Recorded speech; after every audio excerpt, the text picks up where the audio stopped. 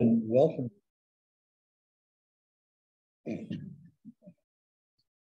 morning, everyone, and welcome to the Long Range Planning Committee meeting of June the 7th, 2023. Our first item on the agenda this morning is the review of minutes of May 3rd. Any comments, motions? Move to approve. Thank you, Rick. Is there a second? Second. Thank you. Marvin, second. Any discussion? Clarifications? I'll just note I was not in attendance, so I will abstain from this vote. Okay, thank you. If no other comments, all in favor, please raise your hand. I think we're good. That's 3. We have 2 abstentions. Any 3 abstentions? Are there any no's? Seeing none, that has passed. Next item on the agenda was the review of minutes of May 25th. I have one comment, and that is in my name. The G is lowercase for the uppercase. For the okay.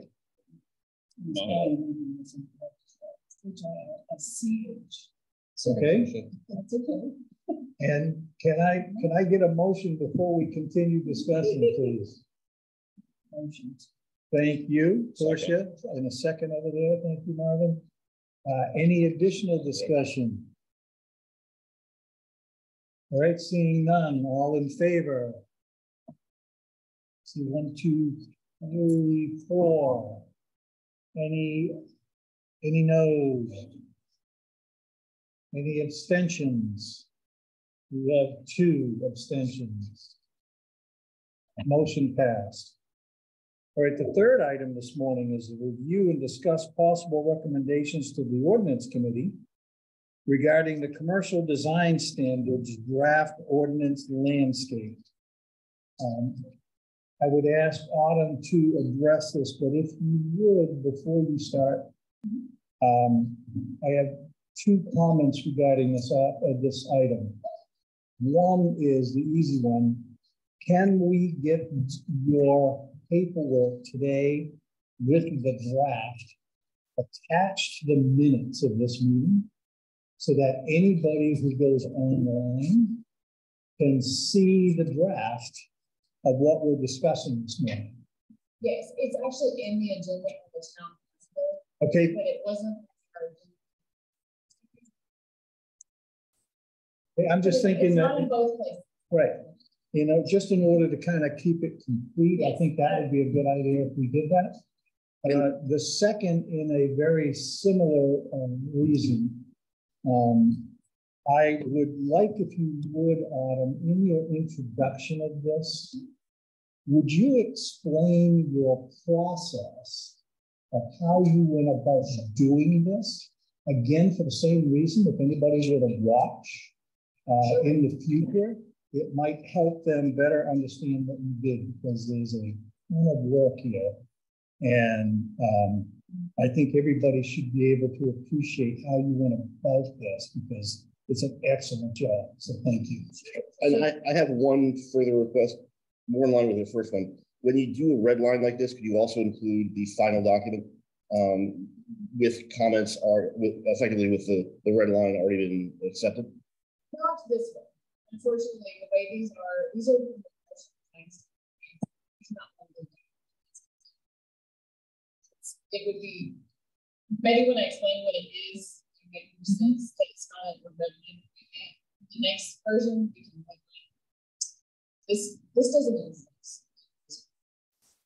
I can give you the red line standards. And then okay, then I'll be interested to hear the process here. Then, yeah, the process will be more important. It's a little bit different. Mr. Chance? Just to be clear, we're going to post things on the website today, but the narrative isn't due yet. Is that correct? Are we asking her to get the narrative on the process then to them? Yes. You want, oh, I don't have to. Yeah. I can talk about it. Yeah, I just, You should how, talk about just talk about how you did this. Okay. You know, a couple minutes. I'm not looking for. It's the same way we're doing.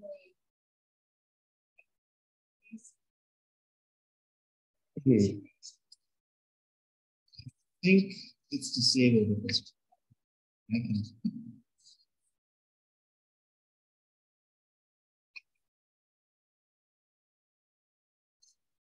And I believe I knew what you did, but other people may not.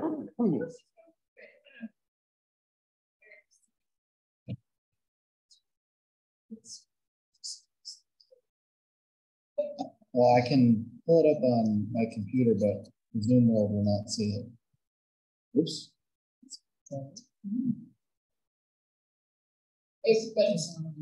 Yeah, I can't share. I mean, I could try. Who's the host? Should I leave and come back? Maybe you join first. Yeah.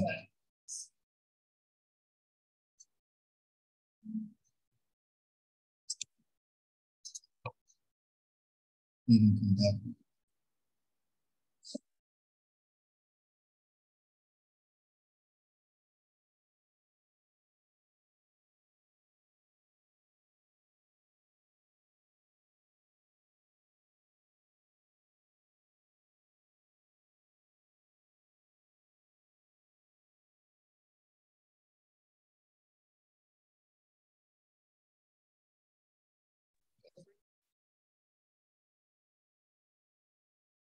That's just because I rejoined.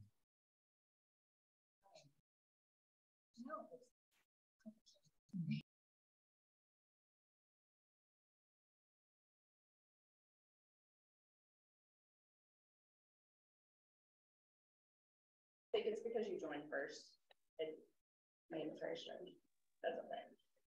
We're gonna figure it out eventually. Probably not. Technology, friend and foe. It's just, it's stuff, as we jinx ourselves every day. It doesn't, every time we have one of these meetings, it doesn't matter what we do. So for the design standards, we have the commercial design standards that exist, and I gave you all a Word copy that sort of was perfect, but there's sometimes some weird typos and ins and ms a few months ago. And then we also have online. So I've been trying to capture the information that's in there, that body of work, that's the commercial design standards, and then capture what we have in the site plan standards. And a lot of it is the same. A lot of it is almost the same. And then some of it is different. So when I've gone through and done these compilations, the black text, and Peter, I think you're colorblind, aren't you? I am, yeah. I thought about that last time. Yeah. I'm not sure if there's a way. No, this is actually okay. I'm red-green colorblind, so okay, perfect. Yeah, this is a good way of doing it. Perfect, because I actually, last time I thought about how to make it easier for you to see.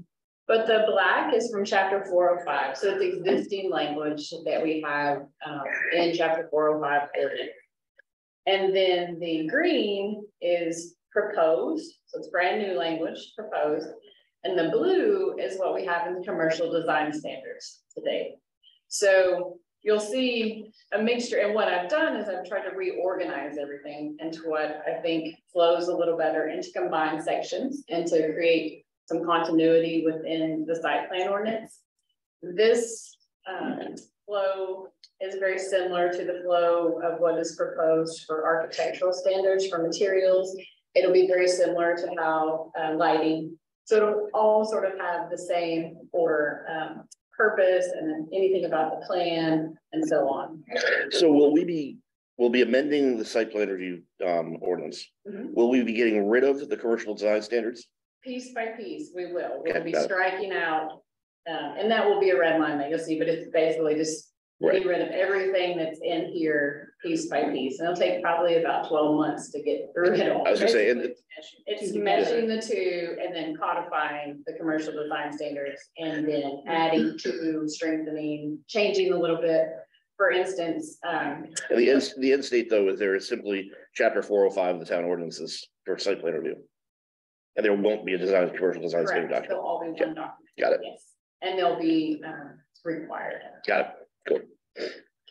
But we have a good, you know, in like lighting, we talked about lighting sustainability committee, and our lighting standards still say we recommend metal halide lighting. Yeah. And so we don't, right? So those are the kind of things like. So there's some minor tweaks in here. I have not proposed a lot of changes. This is more just a compilation. What is proposed that came from Conservation Commission is a new revised plant list. So that was sort of the beginning of this for landscape to be the first one. Mr. Chair, may I ask a question? For maybe only me, but generally speaking, can you put in a sentence, no more than 2 sentences, what, when you began this process, the goal was? Sure. So the goal of this entire process is to combine the commercial design standards and chapter 405 site plan ordinance into one cohesive document that gives the planning board and planning staff what we need to adequately review projects. Thank you. It also eliminates the discrepancies between the two that existed. Appreciate it. And it comes generally under the goal in the comprehensive plan that we simplify our ordinances. Yeah. Yes. And that we strengthen, right? So that we give more of a thou shall rather than we recommend sort of tone to the document. Yeah, because the design standards recommendations, they were not something you had to do, as opposed to the ordinances, you have to. Right. As I understand it, those were 3, possibly 4 goals, which is ambitious. Yes, that's why it's going to take some time. And that's why I proposed we do it piece by piece. So just focus on one at a time and then get the format that we like and then work our way through it. Yep. So it's not overwhelming. Yeah. It's overwhelming to think about the whole thing at once. I think that suits my needs, if you will. So if you wanted to move on, feel free. Okay. So my intention was just to go through the landscape standards first and see if there's any opportunity, anything that you don't understand that we would like to add to it. So that was my intention for this first part. And then we'll go through commercial design standards if we get there. It's the same way. So,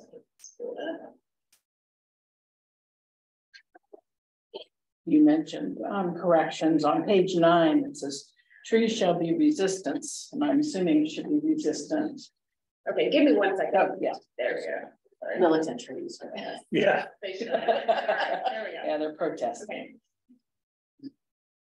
Yeah, if you see any weird typos, I'll take responsibility for some of them, but some of them are just because the way they come in on the document. I know. But yes. I just noticed that. Okay. Where's it? Page 9, about mid-page, trees shall be resistance. Should be resistant. Got it. Okay. But that was the only one I particularly noticed. Okay. So the first part, it's just the purpose. And I tried to capture the purpose document. And I think this is a good example of, you'll see the black, the second paragraph. It's in the site plan ordinance, but it's also the blue strikeout, right? So it seems like over the years that the site plan ordinance has captured some of the things from the commercial design standard, but maybe because we didn't even have a word set of them, maybe we just didn't do away with them at the time. So we've sort of created this redundant document. So when you see the strikeouts, that's what I am taking those into consideration, that they're already captured. So got it organized into purpose, and then landscape plan required, foundation and wall planting. And so trying to capture what we have and what made sense. Like for instance, on foundation and wall plantings here on the screen, planting beds are recommended. So I included the word required. So that's in green, that's proposed, but those sorts of smaller things are included in here. So if you see any things that you say we disagree and we might take that, keep it as is or change it. So is it safe to assume that if you added any language that wasn't in either document, it's in green? Yes. Is there a way to indicate language that no longer falls in either document? Or are you comfortable in saying that there is no reference to language that was in one of the documents that no longer exists in the new document? I don't know if I'm making myself clear. So if there was something that existed and I didn't think it was appropriate to keep, it'll be shown as a strike through. Okay. It's all in there, but it's a strike through, either blue or black. Oh, it would be a black strike. It would be a black strike through. Okay. It's a site plan and a Yep. blue strike. So I kept all the words. Okay. Yes. Okay. And that's why, Peter, to your point, like this is a no. difficult red, it's not a standard red Yep. line. I tried to. Yes, you're really creating a new document. Yes. Yeah. In essence, you're. I mean, So I'm the trying ads, to show you how I got there. yeah, the ads were obvious, but as I was going down through this, it was hard to determine if something was totally eliminated. Got it. It would be a strike through. Okay, Yes. yeah. All right, Didn't delete anything and not put it in. yeah, but I would just, as I was reading down through this, anytime you struck through something, I was trying to find where it fell otherwise in the document to see if we had physically eliminated things, and that just was a little bit more of a challenge. Okay, okay. Maybe I can do something like, I'll think about it, maybe like a bold if it's totally deleted, rather than a duplication or. Yeah, okay. It's Something. I'll think if there's a way to do that. Rick. If the goal here is to create an entirely new section or sections of the site plan review ordinance, is it really necessary that we see what's taken out? And why don't we just start with a clean board, new section? Why is it so important why is it important to see the strikeouts and all that stuff? And where stuff came from? I think it's important for the process, so you see where it came from. So it's not just staff rewriting the whole ordinance. I wanted you to see that one of my 90% of my goal is just to create one clean document, and the other 10% is to add the new plant list and to do a few tweaks like required consideration. Okay. I'm having a hard time finding the site plan review ordinance. It's 405. 405B, isn't it? It's B. What is it again? 405B. If you go just to government and ordinance. I'm looking at chapter 405 zoning ordinance, but I'm not. It's not that one. It's by itself. You'll have to go out of that. Okay. It doesn't matter. Not important. So let's see if we keep going. After I reviewed this, I was sort of hoping, and maybe this is irrelevant in a certain way, but I was hoping, and I think you're doing it, but hitting the highlights, going through and showing us really what you're talking about.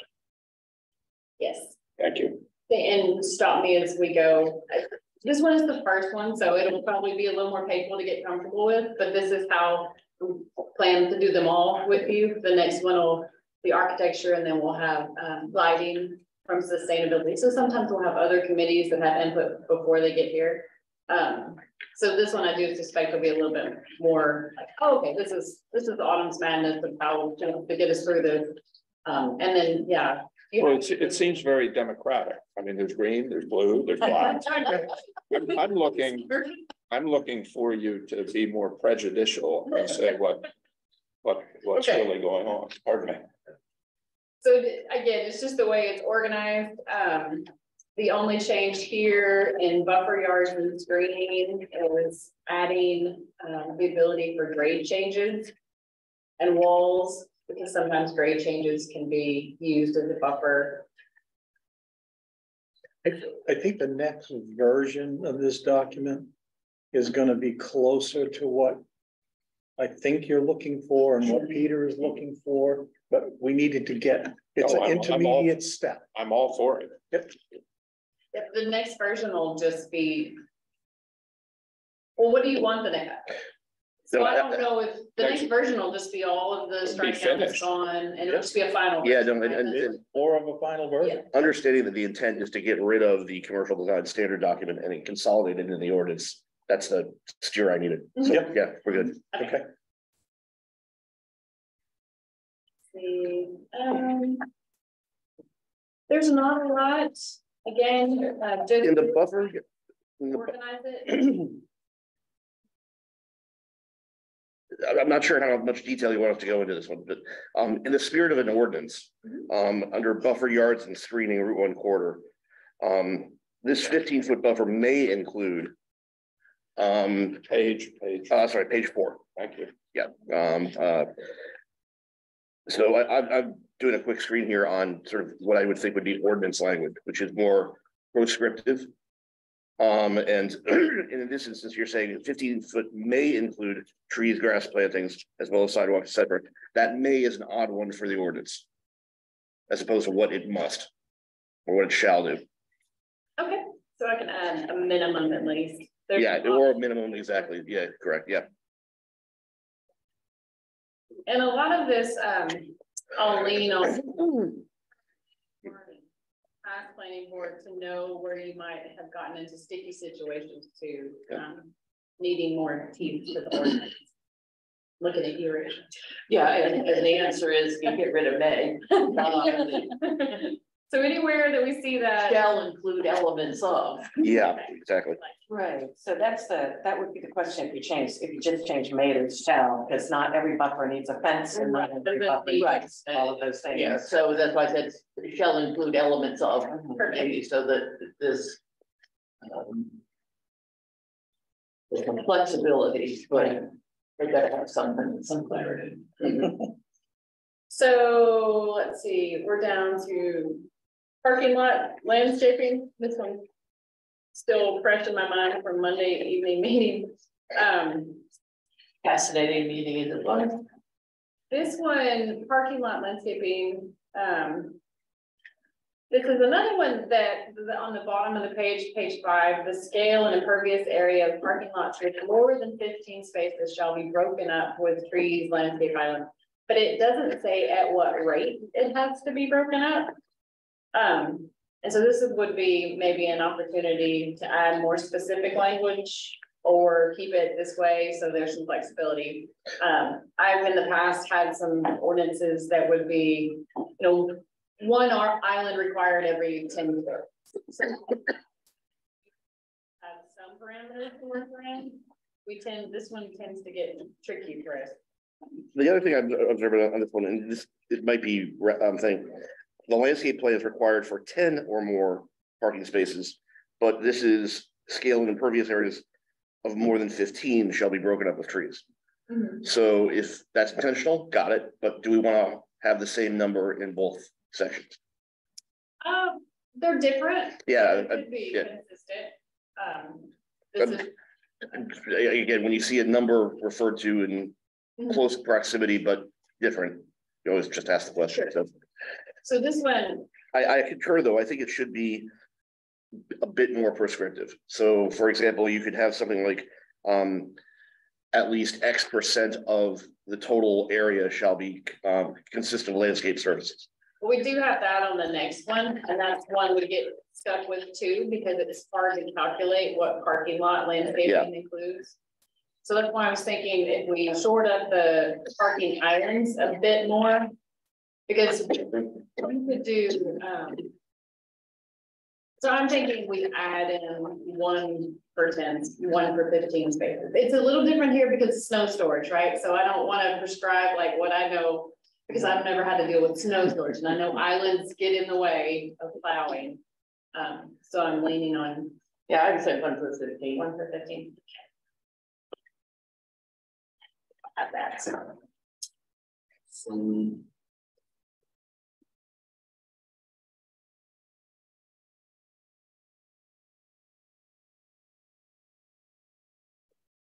We have, I would say, you said 1 for 15. Does that mean that when you hit 16, your lot is parking space 16 must actually be an island, or? Or at 16, you need to create 2 8-spot islands, something like that, yeah. You're gonna get questions, but once folks get used to it. Sure. And understand that the planning board is gonna hold them to it. It's gonna be required. And I think actually that's where the landscape plan requirement comes into play. So when you hit 16, you're not going to create just one orphan spot. Your landscape plan should be rational and create rational islands of parking. So, okay, that's fine. I think the only thing that I'm finding slightly, I love the smile, by the way. The one thing that has always bothered me, even in my time on the planning board, is this. We determine the number of spaces based on several criteria, how many parking spaces you need. And I think of places like None Such Brewing, which has parking all over the dang place. And then you compound it with snow removal. I don't understand why we don't have designated snow removal areas, snow storage, and not have it in any way, shape, or fashion minimize the amount of spaces we say that area needs. Because if we say we need 20 parking spaces for that particular building, yet turn around and use 5 of them for snow storage, That'd be a pretty bad winter. we're creating a problem potentially.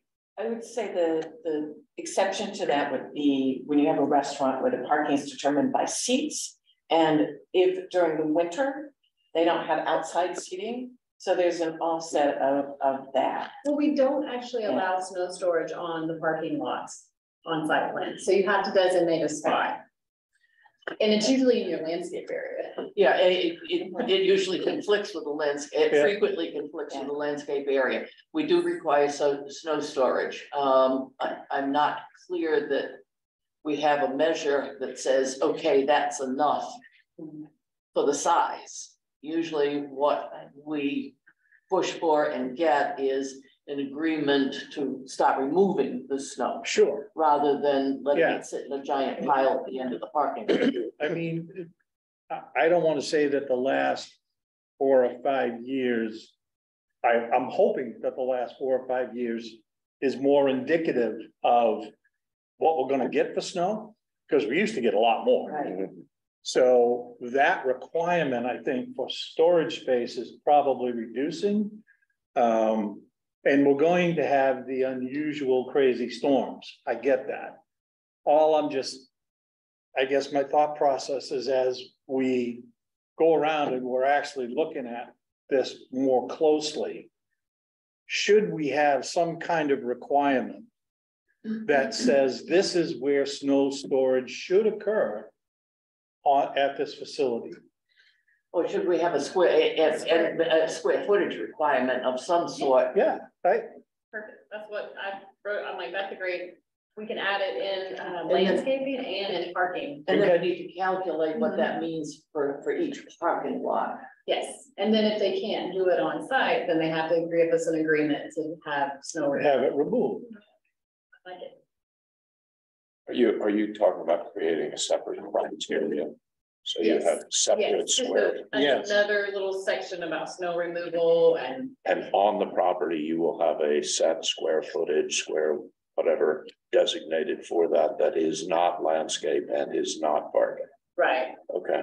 Or if it is in landscape, it's in a certain area. It's identified. Perennials. Or it's on the grassed area, in other words, off the parking lot, not a pile of snow on the parking lot. Okay, so there is crossover though. It's not literally except not crossover in parking. Correct. Okay. Well, and I think that addresses your concern in terms of restaurants with outside seating. And if we had had that for Costco, we would have been able, if we had had that sort of regulation for Costco, we would have been able to eliminate the first row of parking.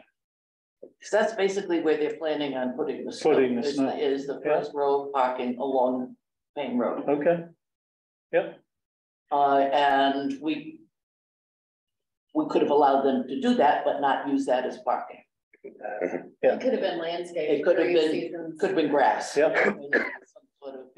Some sort of turf. Because we allow, I mean, we actually, and I didn't see it removed, but we allow for show me the parking space. You don't have to build it out today, but should it become necessary, you have the room to do it.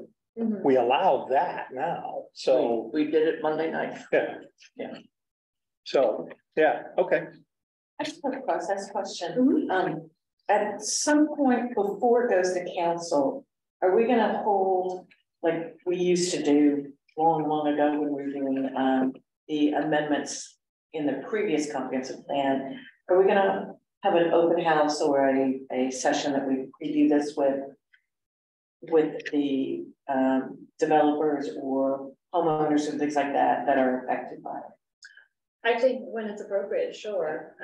But is that gonna be us or I would suggest, and you guys help me out, from the last time the long range planning committee or CPIC. Yeah, went through implementation. Yeah, before everything went to council, after they were done, they hosted just an open house for people to come in and view it. Yep. And that way we got some feedback before it went to council. Correct. And if we need, or if we see legitimacy in their comments, then we go back, take another look at it and see, do we want to change it or not?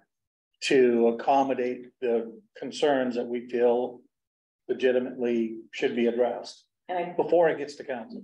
Yeah, I think that gives the council, I think they were appreciative of that. Yeah. Because they didn't get blindsided at the council meetings. Yeah, and we did it by area when we were addressing specific areas of the town. Okay.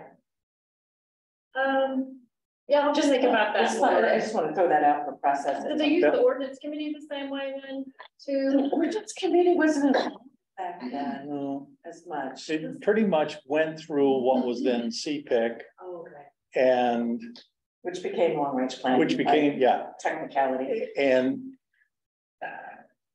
once it was vetted here, pretty much the ordinance committee took a recommendation from us that said, you know, this is what we've done. This is how we vetted the situation. And actually, by that point, we went back multiple occasions to an area if we needed to show the citizens that we actually addressed their concerns. These are the modifications, got their buy-in, so that by the time it did get to the council, it was being supported at council.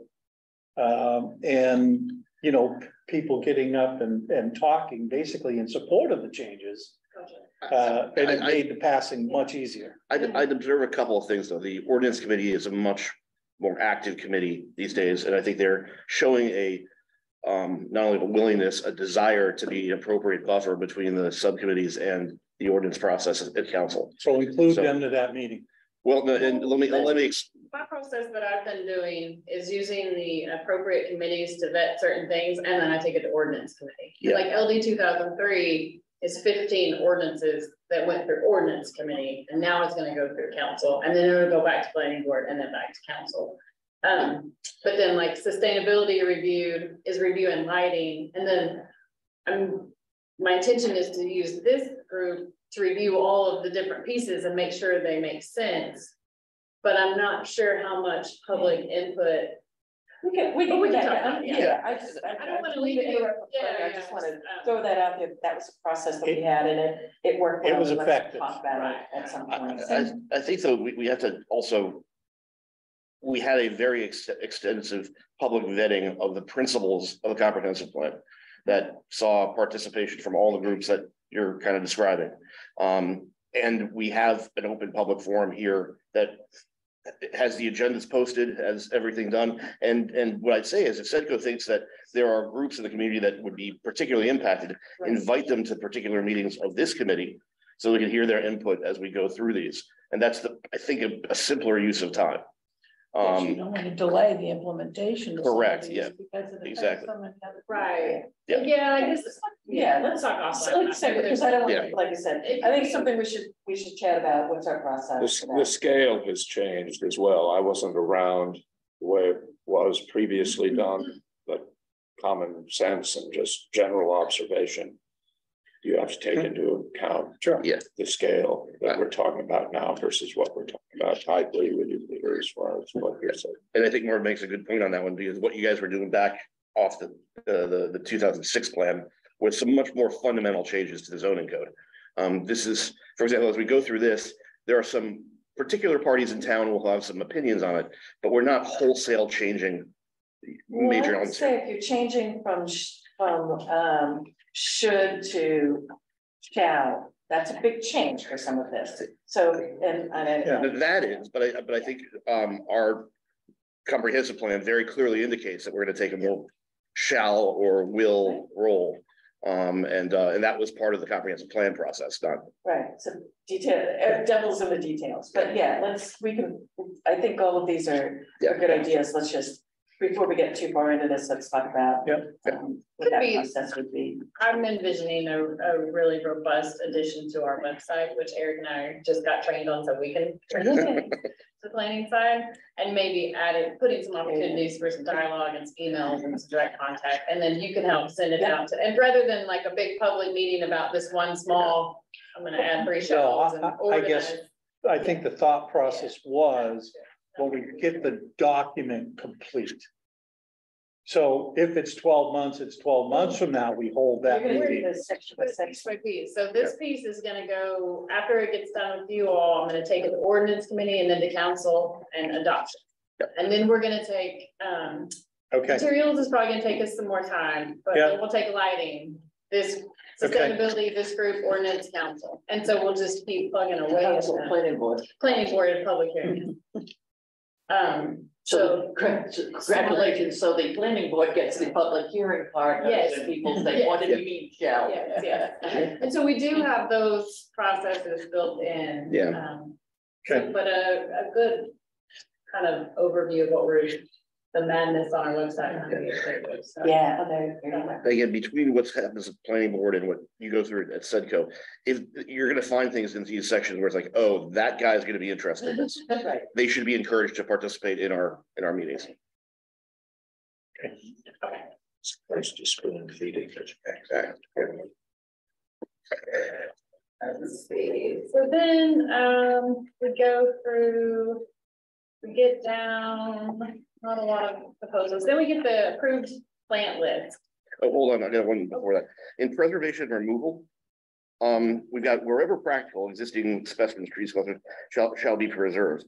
What I would propose is say existing specimen trees, tree clusters, or other significant vegetation shall be preserved, except where the planning board determines such preservation to be impractical. So in other words, there's a positive obligation to preserve, but you can go to the planning board and get them to agree that, yeah, this would be silly.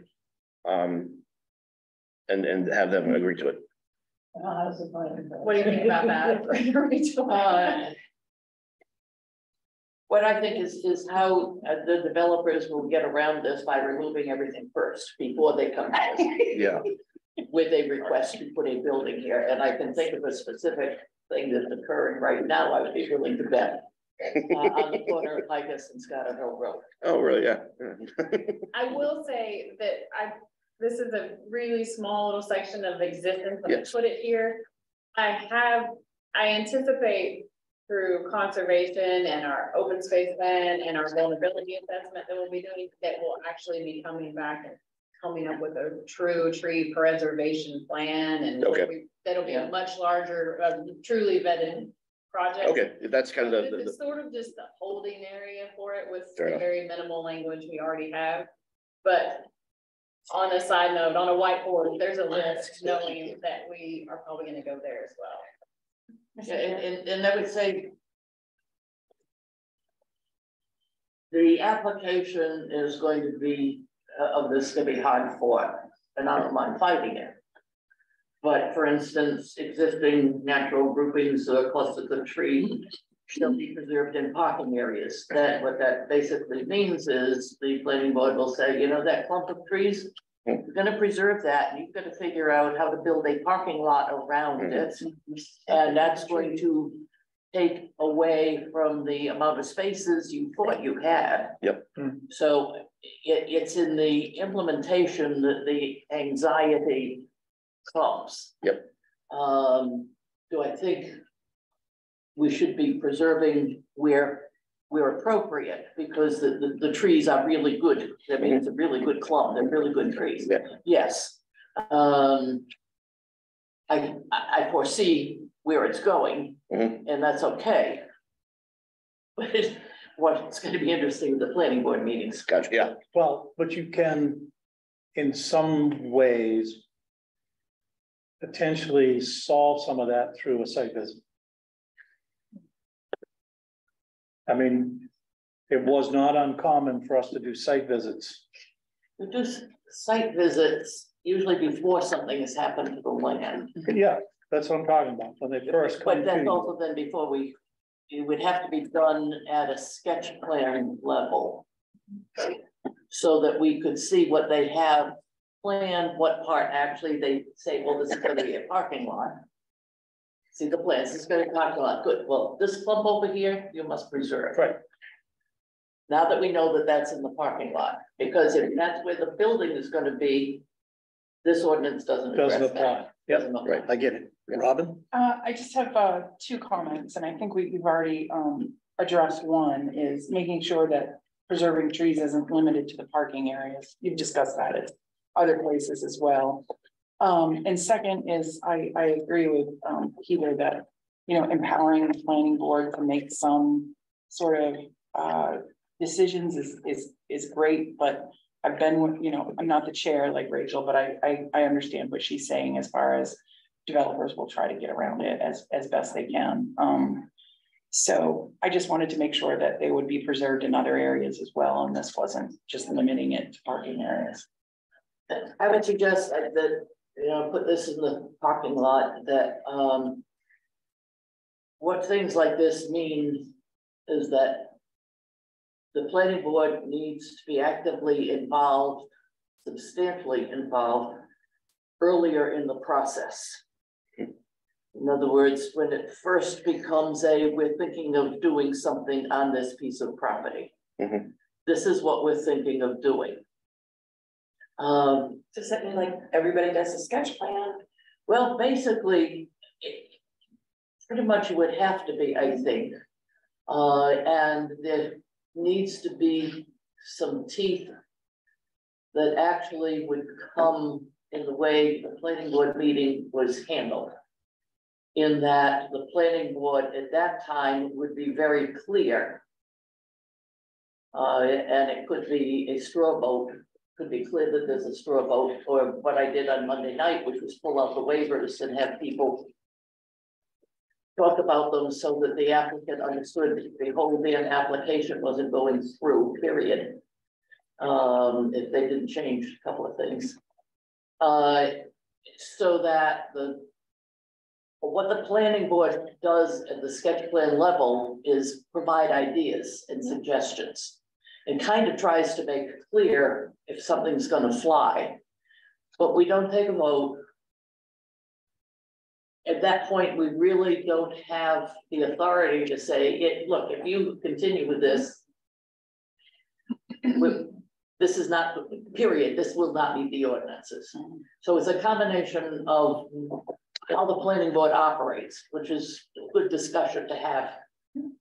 Yeah, and Rachel, my desire was to give the planning board that ability to have that early insertion. If you have that early insertion, because by the time it gets to us, and we understand this, the applicant has spent a couple of $100,000 on architects, engineers, and everything else. That tends to mess them in it. Yeah. And it tends to invest them in it, and tends for the planning board understandably to say, well, maybe how could we make this work? And I don't mind saying, how can we make this work? But well, I've had several difficulties with that sort of investment that the developer has made, because I would really dearly love the ability to say in sketch plan, I'm sorry, this building is too large, go back. The trouble is, Rachel, you make it look easy, so it, in a certain way, I have no idea how the planning board accomplishes what the planning board does. I have a quick question about. I sit at home and plot things out. Don't tell me your secret. I have a quick question about trees. Yeah. You mentioned, Rachel, clumps of precious or untouchable trees, that sort of thing. When a property becomes obviously developable and beyond developable, somebody's bought it to develop. Does the town currently have descriptions of what these precious trees are that would immediately tell the developer, here willows and oaks, have to work around those? I know something a little about what environmental precious trees are. Little knowledge is a dangerous thing. My question is, should the town have identification of natural resources that would immediately tell the developer something going to have to think about this one? Let me narrow that just a little bit. We have in the ordinances the concept of specimen trees. And a specimen tree is 23 inches in diameter at breast height. Now, frankly, if it's a wolf pine, I wouldn't call that a specimen tree, even if it's a giant.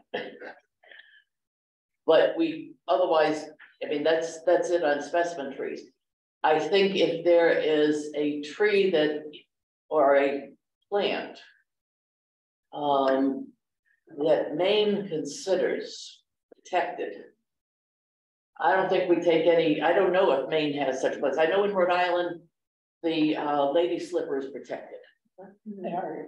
And if they are here, we've actually got nothing that says you must, developer, tell us, are there any protected Maine species? If there are protected Maine species, then what do we do with them? Are they transplantable? Must they be? If they are, can we say to the developer, you must transplant these into a further protected area away from that's, permanently protected? I don't know that we have that ability. Should we have that ability? So there are some things to look at, and in other cases, a clump of trees and undergrowth, if that should be protected, it's in the eye of the beholder. In other words, I may look at it and say, that visual, the people coming into this parking lot, that visual is really something that is important, classic, and part of the beauty of Scarborough. It's subjective. subjective. All I want, and it means nothing, but subjective. Yeah, it's very. Okay. Thank you. Go ahead. Oh, I was just gonna say, Marvin, to your point, and Robin, to your point, that's what we are missing a whole big section of an ordinance. And that's what I was alluding to, that I think that's what we'll see probably next year with some timing for actual preservation, conservation, and those sorts of things. I will say, I found lady slippers in my woods in my backyard. Did not move them, touch them, but I did look them up. I'm like, what is that really cool plant? So yeah, I think what we have now is very minimal. And then I just kind of set it up to be a holding place. And then I think we're going to have something much grander. Yeah, I think part of the interim step, though, is to give that greater authority to the planning board as an interim step. Except with enough guidelines that we could justify it in court. Yes, exactly. Yep, exactly. Yep. The only other question or thought that I have in terms of placement of items. Should we somewhere, and again, I'm thinking of development costs, et cetera. How do we help protect the developer from all of a sudden coming across a stopper for their project further down the road? Is there some verbiage that we can put in that would indicate that the developer may want to either have discussions with planning department to make sure that they understand that there's going to be the potential of coming across an area of trees, et cetera, that we want to protect down the road, so that as they're walking their property early on in the process, they can see that, oh yeah, we better be careful of this. But just make them aware, even if we have to reference a different section in the conservation area or something of that nature that maybe has more specifics. I'm just thinking we need to let them know early on in the process that they need to be on the lookout for something that they have to prepare for. That their investment in architectural drawings won't protect them from. Correct. So it just. Yeah, I think so. We don't require it, but I've been telling everybody that the only way to get to meet with us is to have a pre-application meeting. Yep. And that involves all the different departments. But we're also working on new checklists and applications, and that's a great, trying to make it really simple. So when you have that pre-application, what's required, and that's a great point, like clumps of trees, show us those natural resources. Yep. So with that sketch plan, we can have that conversation. But I mean, it's like they got to identify, you know, vernal pools. They've got to identify other items, make this part of the list of what should be identified. And I want to get there to where a pre-application is required, and then you have to give us the date before you submit. And I would say, since I've been here like 9 months, I think 90% of the people have followed that without it being required, which strongly encourage. Do you, Eric, ever, I mean, do you walk sites before the applicant comes with a? I Google Earth them to see what I'm looking at, but I don't walk sites. Okay. No. I didn't know what staff did. And typically, there's not, I mean, no. I appreciate that. I mean, I'm not. To be perfectly honest, but we do, especially me being new to the area, I drive by a lot of places, and I like do aerial views, like, oh, this is by this, and we had a zoning case the other day, I'm like, I'm not familiar with this, I need to see where this is. Okay, I feel, you know. But just, you know, again, identifying wetlands and all the other items that. I think it's a great idea. Some of that's already listed in the standards and the site review. Okay. It's less, there may be a better way to present it in terms of a checklist. Yes, they're supposed to identify vernal pools, and they're supposed to have done a wetland survey within the next number of years. Right. That includes the identification. Right. But what happens is, if you get a new engineer, they miss stuff in the ordinances, and then become surprised. And then you have folks who figure, well, you know, I bet I can get a way out of this. I bet I can get around this by doing X, Y, and Z. And then they come to us and say, no, you can't get around that. Yeah. So there's some areas where there's a lack of understanding of the process, and that's where pre-application is extraordinarily helpful, because I've noticed that when new people come and work, and it's clear they've worked with the planning board, their applications tend to get through a lot faster, because they've done what they're supposed to do. So there's that's the new factor, as opposed to both folks who've been doing it forever. And those folks who've been doing it forever sit there and say, I bet I can get a waiver on this. Sure. And then, as we know, on Monday night, that doesn't work.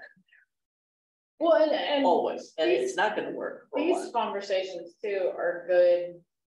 I see my role and Eric's role and our department's role in those pre-applications to identify, you're going to need to do this. Right. It might not say it shall be required, but I'm telling you, you're going to need to do it. Yeah. And I have no problem doing that before it gets to planning board. I think I'm gaining more and more of an understanding of what's important for the town, what the different interests are, and where those hot buttons are. So that's where I see those pre-application meetings really helpful. Even if the ordinances aren't perfect, we can definitely steer the ship in a certain way. And Just one comment about the, once you're all through with this, it could be helpful to everyone, including the council, if it were possible to do some illustrations. Let's take the Cabela's parking lot, which everybody hates, and say, if we had the design standards, what would the Cabela's parking lot look like? Mm-hmm. And that would help people, help the engineers as well, understand what we're looking for. You might take Cabela's, you might also take Nonsuch.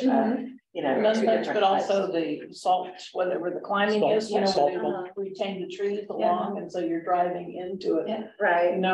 As a comparison. Right, just a couple of illustrations, and we may need to hire a landscape architect to do that, but that seems a reasonable and perhaps prudent way to help illustrate. Because I think sometimes it's hard for people to understand what this means, No, that's a great idea. And then we can add again, parking lot, when I'm thinking about it, literally parking lot, but the planning board doesn't. The only limitation, real limitation on parking, we have the minimum, which we can waive. We have no maximum in terms of parking, except for the amount of coverage. Which means that Costco, they came under the amount of coverage for that lot. Or non-permeable. Yeah, for non-permeable. We couldn't say, I'm sorry, cut out this parking aisle and cut out this parking aisle. Couldn't say that. I mean, we could try. We found other ways to get the cut some stuff down. But it's a struggle, because then the planning board is playing, how do we shuffle things? Well, we get away with How do we get away with something that we know we know, given the different ordinance, we wouldn't have to struggle with. So taking a look at parking maximum would also add to the landscaping, basically. Okay. Quick time check. We have a half hour left. Okay. So I think I've got a few things to add for this. I've got notes for some other sections to work on. There's the approved plant species list, and then some reference for invasive. And then if you have anything that you would like to change or comment on that, feel free to do it here, or just you can also shoot me an email and get some more comments on these. I did not go through this list. This list came from conservation. Yeah, that's my question on that. It's like, does it change? I would imagine it shouldn't change often, but does it? It shouldn't change terribly often, no. Yeah, I as I look at the list, we're going to have a very green town. We're not going to have a flower town. We're not going to have colors. We're going to have green, because that's what's coming most that they've got here. The push on the native species is fine, but let me give you a couple of things. Daffodils are not native. They don't have daffodils in here. Now the town has got daffodils. Tulips, they don't have tulips in here. That's non-native, but they don't have some things that provide some life. There's a lot of green stuff. Trees, they don't have lilacs. Lilacs are not native, but they've been in the United States since Jamestown. Ajuga, Costa, these aren't there. They don't have a good shade trees. They don't have good shade plantings. So no rhododendrons? No rhododendrons. Azaleas, no. Yeah, kind of interesting. So I think we need in the effort to come up with only native plants, they have cut down the non-native areas, the acceptable alternative species, basically the non-natives. They've cut out all of the hybrids that have grown up over the years. No roses, none. I went through and I took a look at the origins of a lot of these. Daylilies, they are common as hell around here. They are not native. They are listed as an alternative. So I would like to see acceptable alternative species expanded to provide us with the color. And a way to do that, they have echinacea. Echinacea is a native species, but it's not just purple. It's been hybridized with all sorts of different colors. So don't limit it to purple. The lilac again, there are different varieties of lilacs. There is one that's invasive, and that's the tree, or it's listed as invasive, but I have no problem with the list per se, except it should include more. And the other thing I have, I guess a semi-concern about is an awful lot of these native species. The question becomes, how much is available? How much is available here in landscape, in the landscapers? How can they get some of these? As opposed to those things that are more common that we see both in housing and in already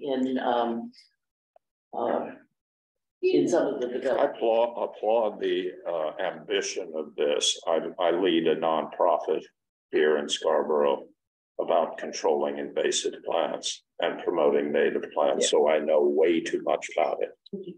But so I mean, this would be like music to those ears. Something I might be able to offer in practical terms, people like flowers, people like color. You're exactly right as far as my knowledge of this goes, and I'm an amateur, so it's limited. There's a percentage, very briefly, of in the range of 60% to 70% native to 40% or 30% of what you're talking about. And that is practically in this area agreed upon that that's pretty good.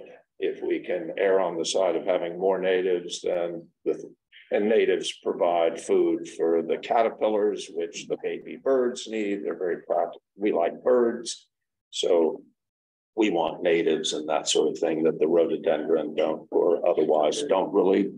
They're pretty, we like them, but they don't work in the ecosystem that we're attempting to develop. Anyway, so if something, I would suggest something such as a 60% native, maybe if you want to be ambitious, 70% native and 30% alternative, and then expand the alternative list to include those things that you're talking about. I think that's a good way to go. It provides balance. Those people who only want to use native, I think you could say that's fine. Yeah, sure. But that people have the ability, the developers have the ability to put in those flowers that we now actually consider pretty native. But if you go back 200 years, no, they're not. Yeah. Well, these are technical descriptions. This is the sort of thing that isn't subjective. We're talking about native in very technical terms, and it does have to do with promoting the insects and that sort of thing. One of the things that we do, and I don't know, I kind of missed it someplace. I'm not sure it's gotta be in here someplace.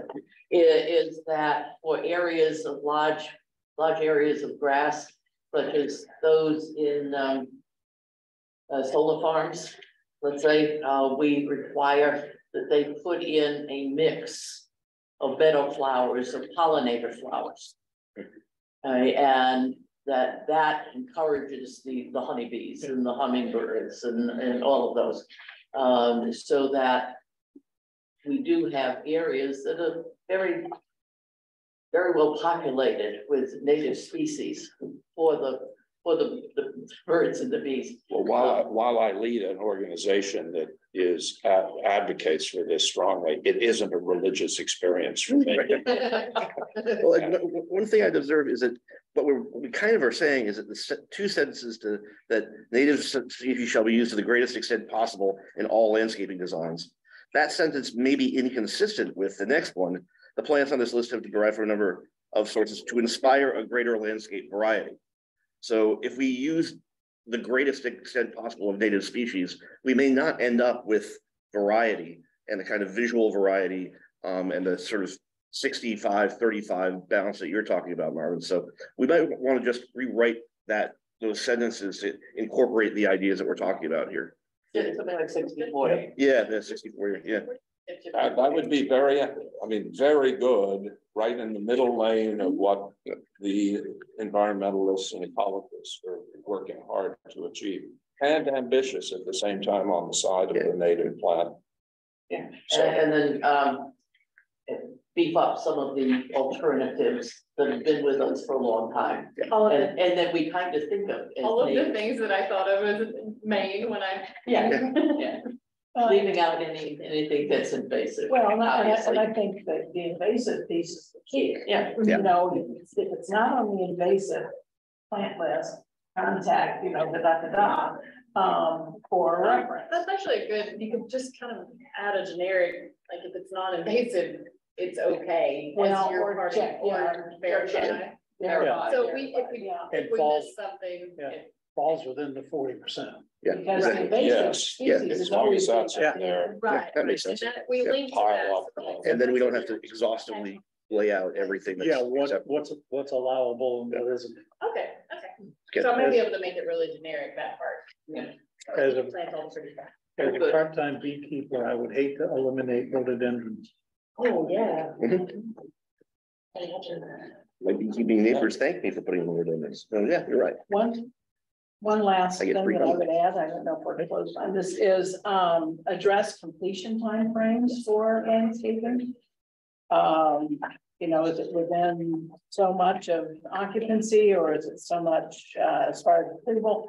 Because what happens is developers may say, gee, I've got a year, you know, I can do this whenever. Yeah. And even though I was checking with Eric before, developers can say, well, you know, I'll give you so much money in escrow. That does not necessarily address the completion issue. And then it falls back on planning staff and code enforcement to try to keep a tickler file to make sure that it's done. So how do we begin to address a completion time frame for this? I know they can't do plant trees, for instance, in the middle of winter, but there needs to be, I think, some kind of time frame upon the completion of each phase, something like that. Something we can strengthen it a little bit. I've never had to deal with it. I've never given a CO without all your stuff done. So that's another. Don't do that. I know. That's fine. Your stuff. Try again in March. No, but I think that's good. We can add it in here and strengthen that section up. So at least we have some more feet to help us. Yeah, because I know staff ends up on the back end of trying to. And it's great that we have 50 grand in an account at the town for 5 years, but it doesn't meet the intent of what was approved. Now you've got code enforcement and planning all. You can't use that 50 grand. Right. Yeah. Or it may just be a letter of credit too, which means there is no money. Right. Okay, that's good. I'll add that as well. Anything else for this one?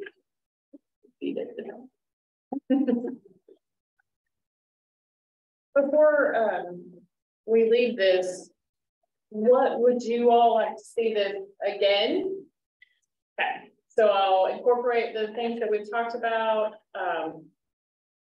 I'll also give you a red line of what the commercial design standards will look like once this one goes with the strikers, but you'll kind of see how it would look. And then what else would be helpful? That's it as far as I think. Yeah. This is more of a process question in regards to when you go to ordinance committee with this. I would be happy to attend if that's something that is not going to upset that apple cart. So, I think that'd be great. but I'll do what I can then. Okay, it's the second Thursday of every month. Is it something I could potentially zoom into? Yes, Okay, and they're at 4. okay, 4 to 6. okay. If you need planning board comment as well, I can attend. On page 3 of the design standards, I just want to reference to the fact that I have no idea what a Donner is. It's about the 4th or 5th. Down on the list, Gables and Donners. Oh, you're on the next section. Yeah, Sorry. I'm sorry, page 3 in the design standard. I think you want outdoor seating or design or dining areas, not sifting. Yes. Yeah. Unless sifting is a new thing, I just haven't heard of it.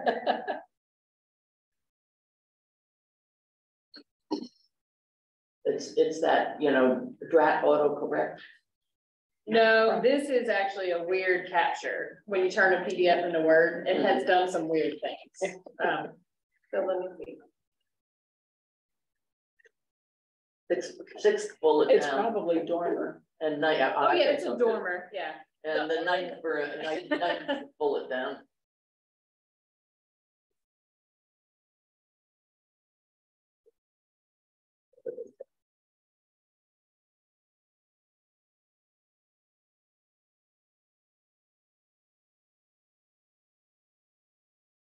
So this one, Outdoor seating. Yes, yeah, but that's the sift, not sifting.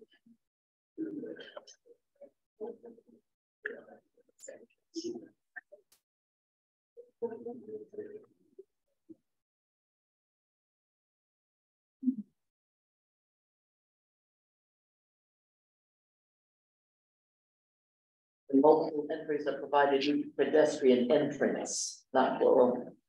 I think that's. It's actually, it is crossed out, it's just really little. yeah, it's really small. It's just a little dash. Yeah, a sense of individuality, it just means front It's versus for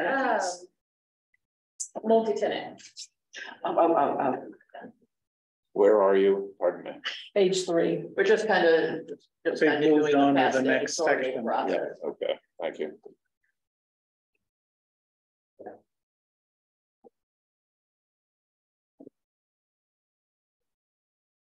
My high level concern on reading this one, there's nothing in here that comes close to addressing a density question.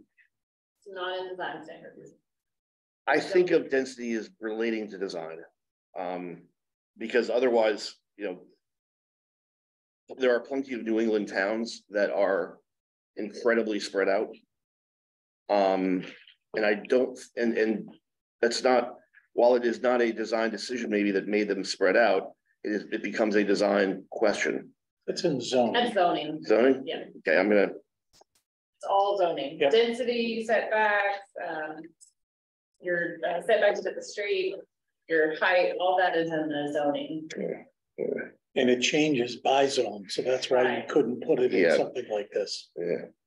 Well, this is commercial, so. Right. No, I understand. Yeah, so, and in that sense, Yes, we do. yeah. We have a lot of commercial zones. Yes, we do. So fair point. I mean, I follow your logic. Yeah. I think under But it's applicability, if there can be In zone. you kind of refer to the zoning ordinance, and shoreline zoning. If it can be explicitly said, further information or further criteria for development is contained in the zoning ordinance. I think that would be a helpful clarifier. Or what it, well, it doesn't actually say that. Right. Just gotta, It's garbage zoning ordinance, the zoning. Well, it talked about the event of a conflict or inconsistency. Yeah. Instead of saying there's also positive information. correct. Positive requirements in other zoning Yeah. ordinances. It should also be your checklist, means the pre-application.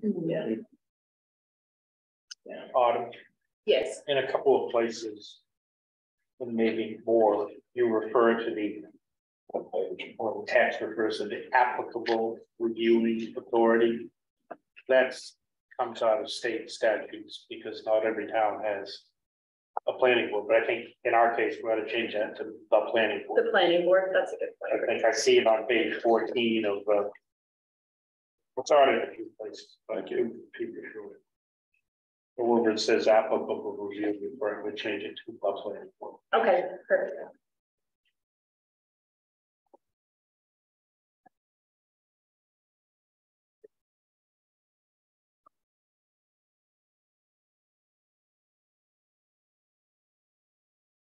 So again, what's in here is what's existing and then reorganized. And then the proposed, the fun stuff is on page 11, where we start to talk about additional requirements per village. And so that goes back to what we did with our tour.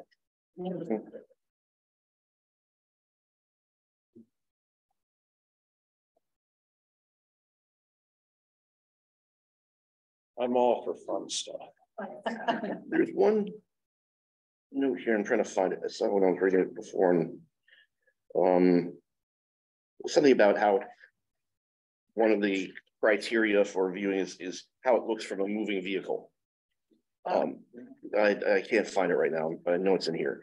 On 3 sides. And it was. I found that to be interesting. We're trying to make this a lot. We speak a lot in this about human scale, and then we say, well, you're driving your SUV at 60 miles an hour, you should like it too, which is not human scale. So I just wanted to, I'll find it eventually. I'm sorry, I should have marked it. But Maybe we should say by walking or on your bike. Or simply say that it should be 3 sides of the building should be considered viewable in sense, and should be developed as pretty as possible. I moved to, You know, but basically that the building is more than the front facade. I moved here from Arkansas, and the expression there when you were building something was, doesn't look so bad from the road on a fast horse. It almost sounds as though you're trying to give some excuse for fall. Yeah, so it says. But it is aesthetically pleasing on 3 sides, on the 3 sides that are visible to a car or pedestrian. yeah. Okay, it's actually on page 1. The architecture that offers a positive experience from 3 perspectives by the motorist driving along the road corridor, which is the first listed one. By the pedestrian viewing the building up close and in relation to surrounding buildings at time to the community's identity. So our first listed priority is for the motorist driving by to enjoy the view. Yeah, but that's how you get around here. I mean, there's a logical. There's a logical, but that this isn't a walking community yet. Well, we're headed for that. And that's the thing. I said, yeah. Good luck. Not in my life. I think that's a bad thing, Peter, because I will tell you that I'm one of those people, as I drive by, I look at everything and get annoyed very easily. And Well, I'm too.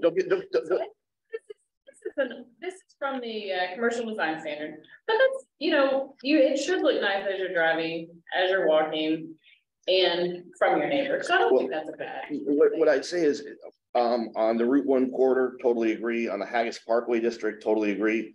And the Town and Village Centers district, I disagree. I don't care how it looks from a moving car in the village centers that we're trying to put together.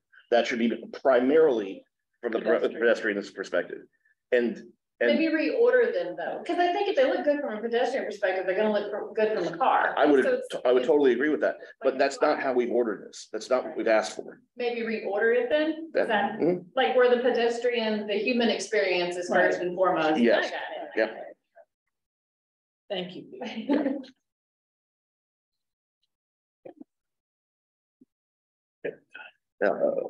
It's 9:20.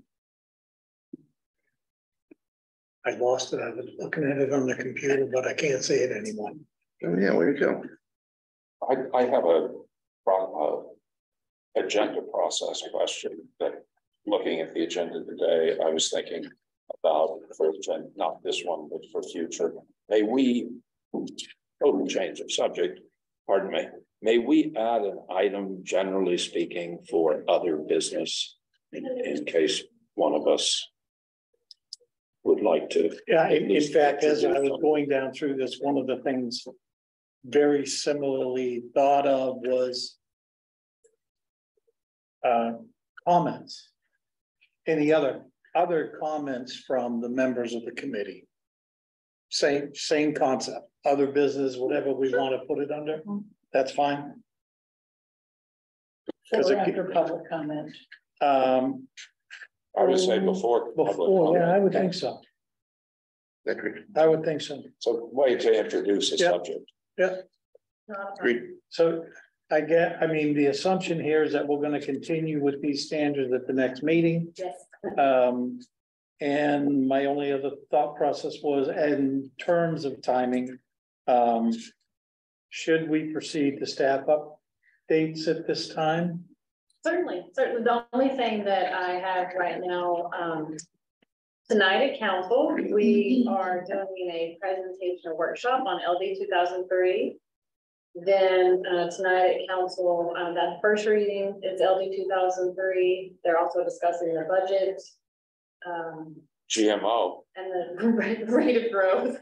Also doing a workshop on the rate of growth today. That's why Alan, when you said, Light agenda. Today is a pretty packed day. Then we also have the All Board Summit tomorrow evening. I think if I sent you an email, I said tomorrow and it could have been Thursday. Yeah. So, sorry, Rick. Monday night was so long, I've already skipped it. I've moved forward a day. So we have that tomorrow evening, and that is at the Hub from 6 to 8. So you're all invited to that. And I think there's a sign up that's included on that email. If you haven't already. Or if you plan to go and just let me know and I'll sign you up. Yeah, I think Magda already did, right? Yeah. You're good. I'm gonna be coming from the airport, so I'm gonna try. Okay. And I'm signing up. My husband's going out to Portland, Oregon for a long way. See you there. Yep. It's fine. See 2 participants, so it's like online. It's just Eric and okay.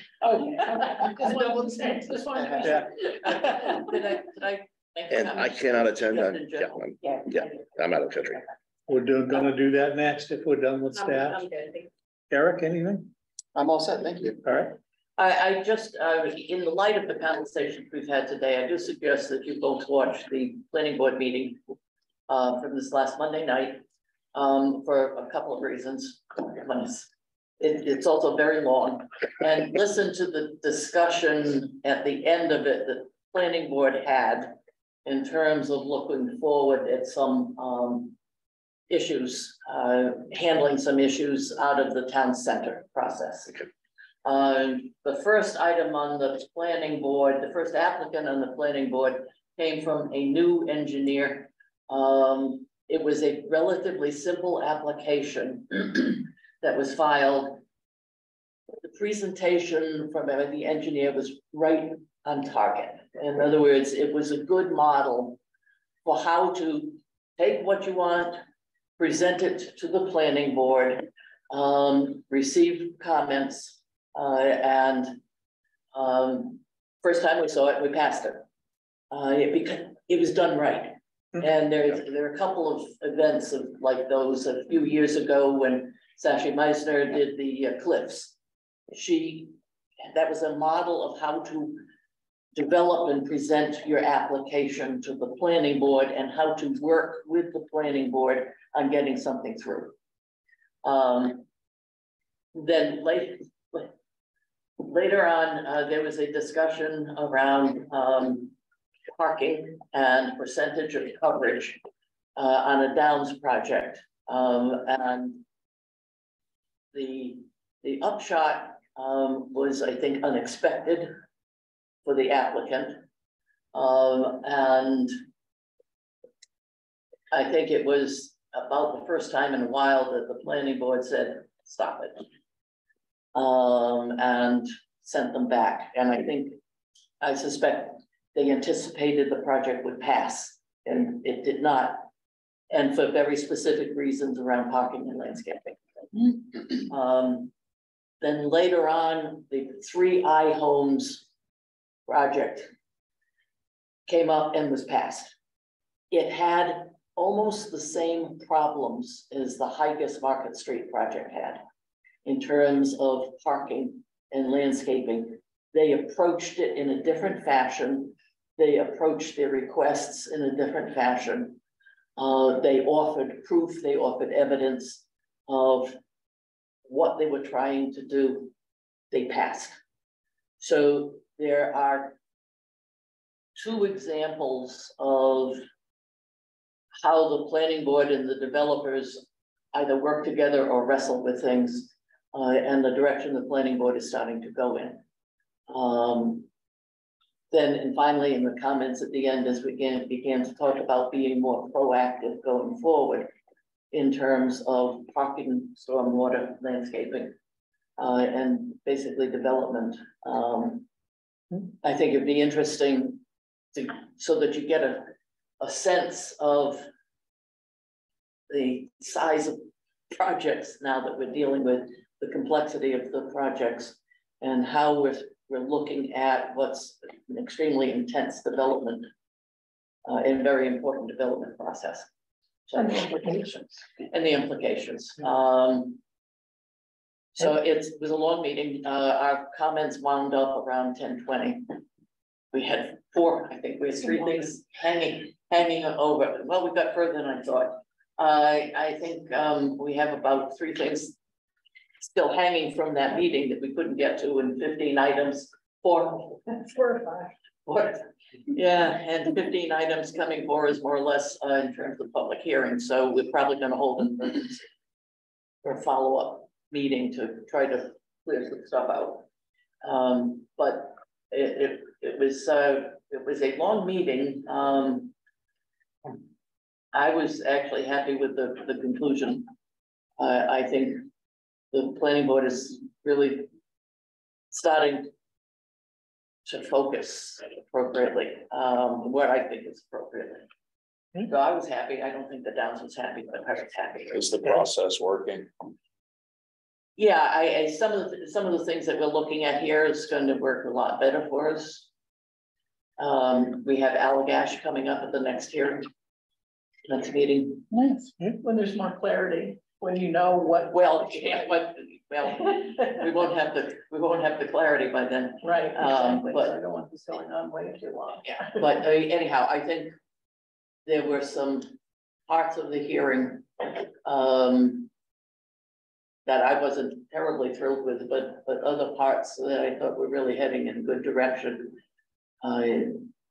And sending clear messages to developers about process and direction. Thank you.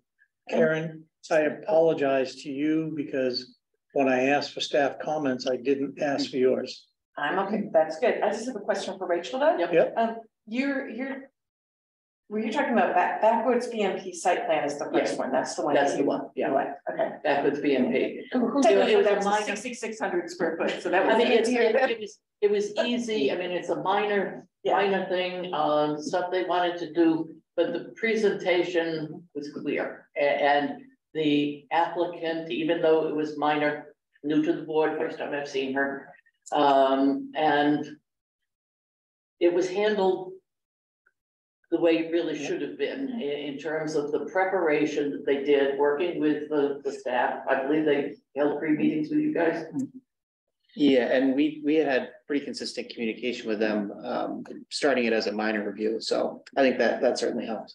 Yeah. So in other words, it was a process that worked for a very small project, but it shows what you can do, and it shows a good process. She also learned from the previous meeting from sitting in the audience till 10. Yeah. Yeah, well,